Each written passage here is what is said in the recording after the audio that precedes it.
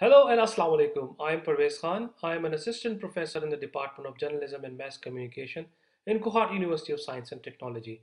The subject is Media Law, Ethics and Literacy.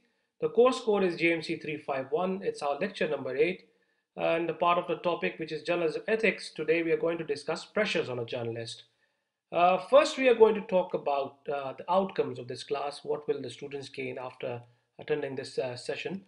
Some of the outcomes that we are going to talk about is that students will be able to identify different pressures on a journalist, and along with that, they'll be able to understand pressure and the impact of the ethical decisions they make and the quality journalism and the challenges that are faced by journalists. So these are some of the points, and along with that, the most important point is to be safe and protect oneself as a journalist, because this is what we want when our students go out, how they can protect themselves. So these are some of the outcomes, because after attending this session, we'll be able to see how we can protect ourselves, how we can understand different kinds of pressure, and what are the challenges to quality journalism. So this is basically the outcome that we're looking forward to after this session. So basically, why are we discussing this? The topic, the pressures on the journalist. It's important because it establishes the link between ethics and pressure, because both are interrelated. You cannot separate ethics from the pressure or pressure from the ethics, because they're interrelated. The more we talk about it, we'll understand.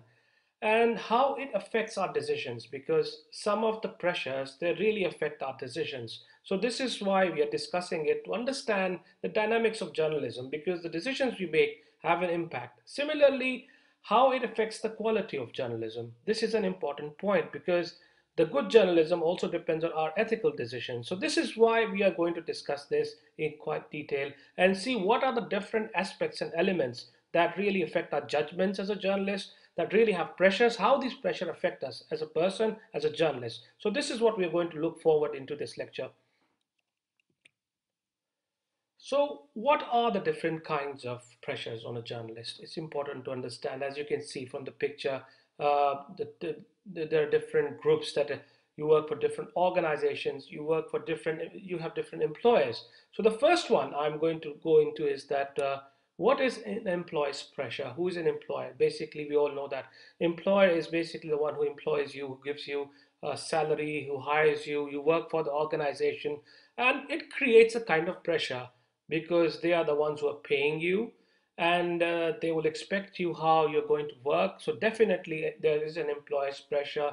There's an element to it that you have to look forward to, because sometimes it is there that it kind of create pressure, because the owners or the employers, they also have a kind of tilt, they also have kind of agendas, they also have kind of different backgrounds that can force you to do their kind of work.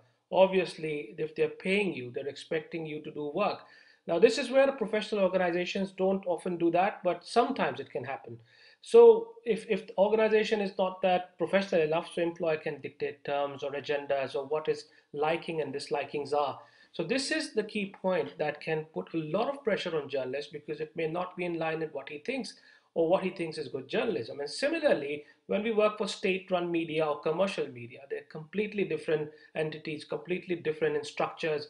While you're working for government, your focus is more on the government positive stories and things like that, whereas private media is more critical. And this can also have an impact, because the organizations also depend on advertisers. So if you are dependent on advertising, the owners or the employees can ask you to cover a particular story in a particular way. That creates a lot of pressure on journalists as well. So there is a big pressure on them, because employees can have a political tilt, or they can have an ideology that can have serious impact on how journalists think, how they make their ethical decisions. So these are all the key points, like if they're paying you, if it can lead to ethical issues, because sometimes they would want you to cover story in a particular way or particular angle or particular mind frame. So that can cause a lot of problems. And similarly, it depends where you're working. If you're working for state media, obviously you cannot cover stories that can be critical enough. Similarly, if you're working for commercial media, so you're dependent on advertisements. So these are the kinds of pressure when you're working for an organization, and you have to see, because you're getting salary. So if they're paying you, they can obviously dictate terms. So that is a kind of pressure that usually, and right now the situation in media is much more the same. Many journalists have been fired, and these kinds of problems exist, and it creates a lot of pressure, because if you know you're going to be fired the next day, it affects your journalism in a very, very different way.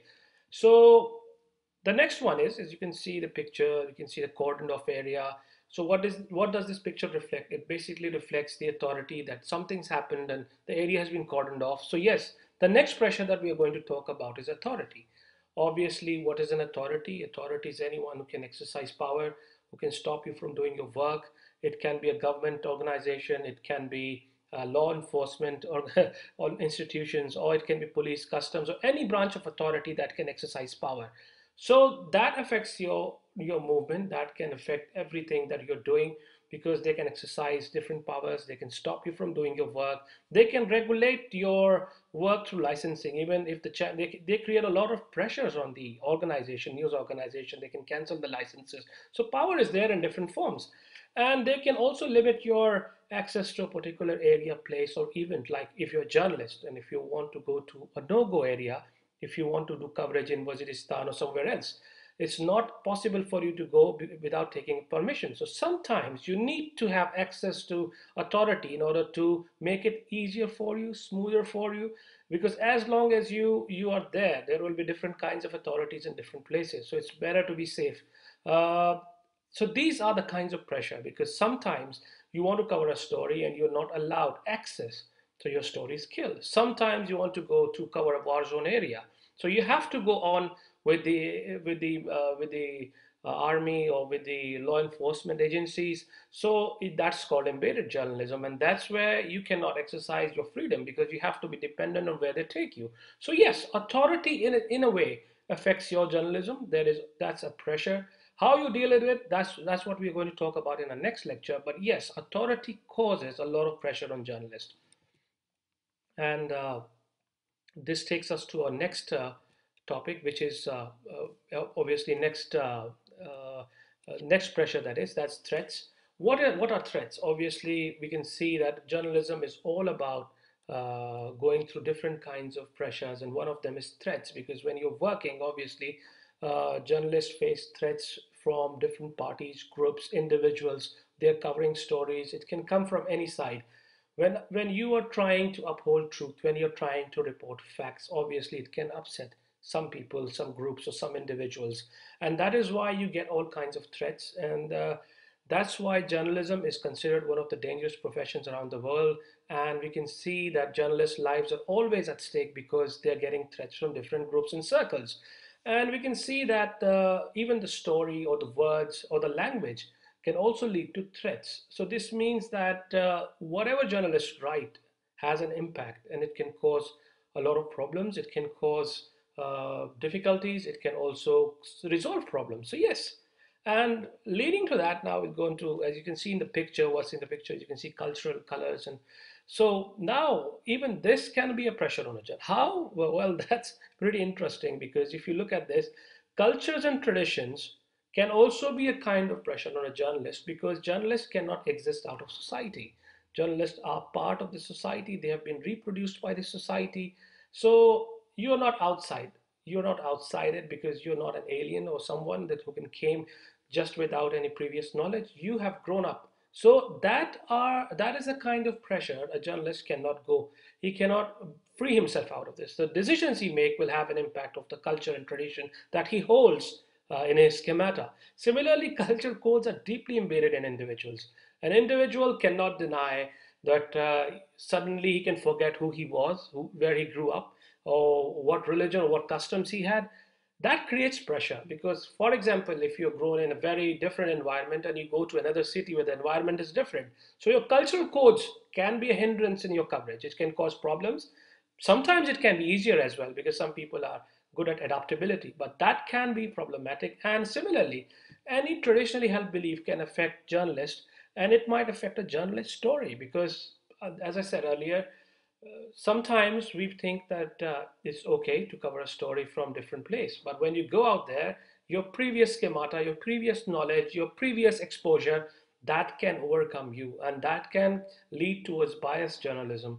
So it's not wrong or right. And the thing that we're talking about is that culture and tradition will have a strong impact on your personality, and it influences your journalism as well. It's easy. People say that, oh, we must be impartial, we must look forward to balanced stories, but that doesn't happen because there are so many over-determining factors.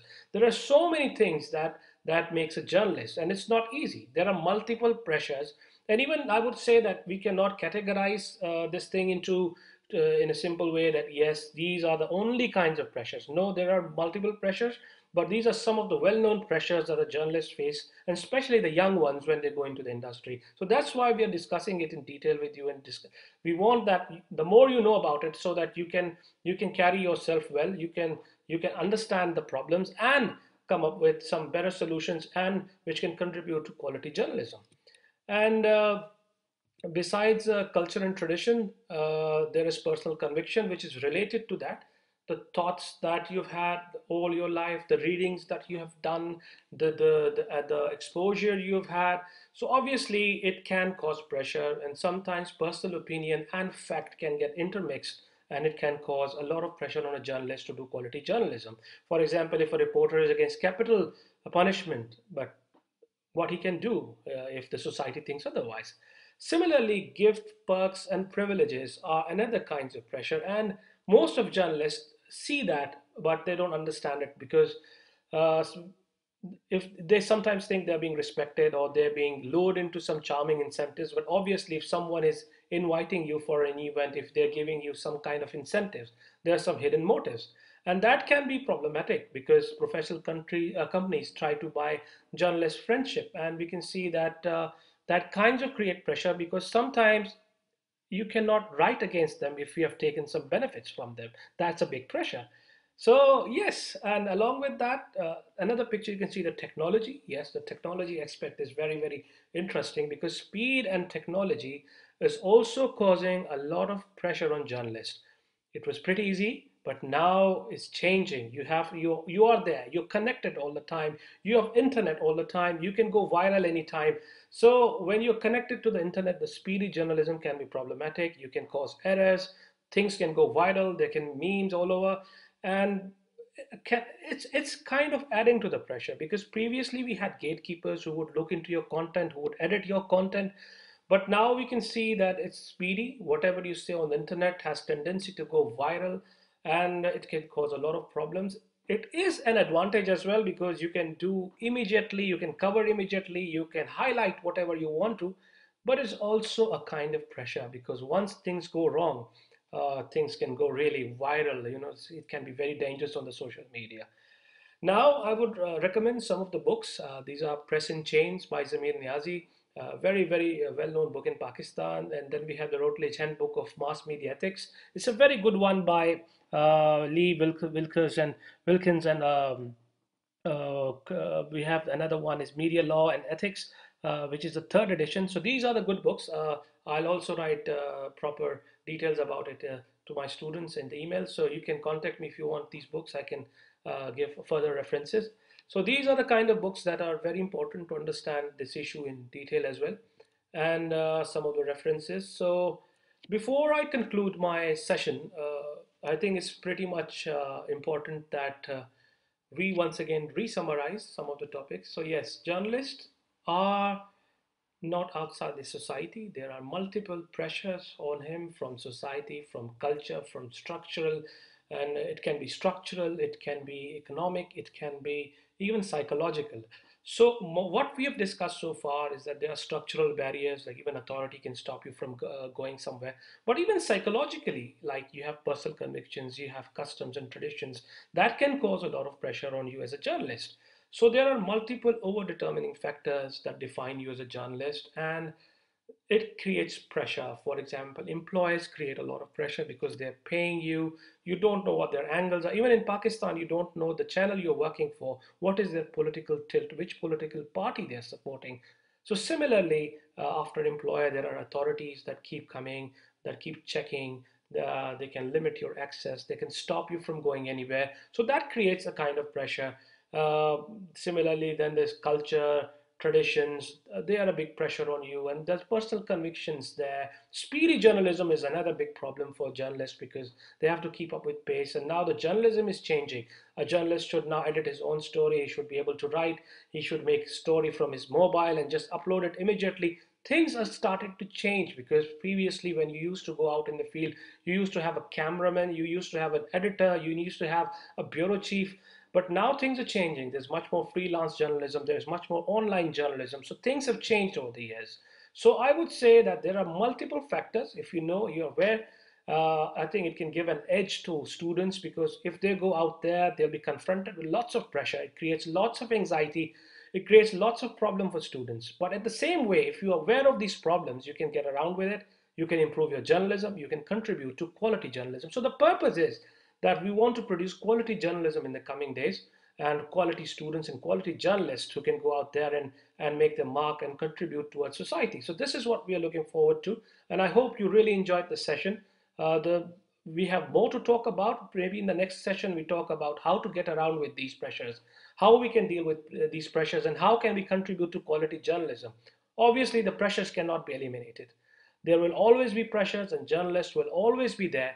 So the best way is to come around it, to see how we can deal with it. And let's see, in the coming class, we'll be talking about how we can somehow minimize these pressures. The pressures would always be there, but let's see how we can.